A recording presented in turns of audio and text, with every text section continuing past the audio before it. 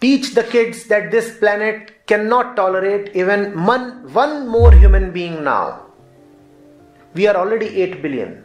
At the current rate, we are projected to be 11 billion by 2050.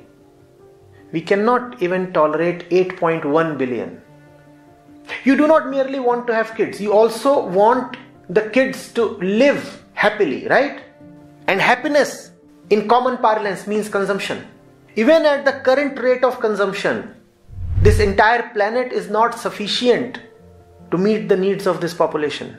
You require multiple Earths. And this is at just the current rate of consumption, not the aspired rate of consumption. We all aspire to consume more and more, right? At the aspired rate of consumption, you will require 100 Earths to fulfill the needs of these billions. From where will you get those 100 Earths?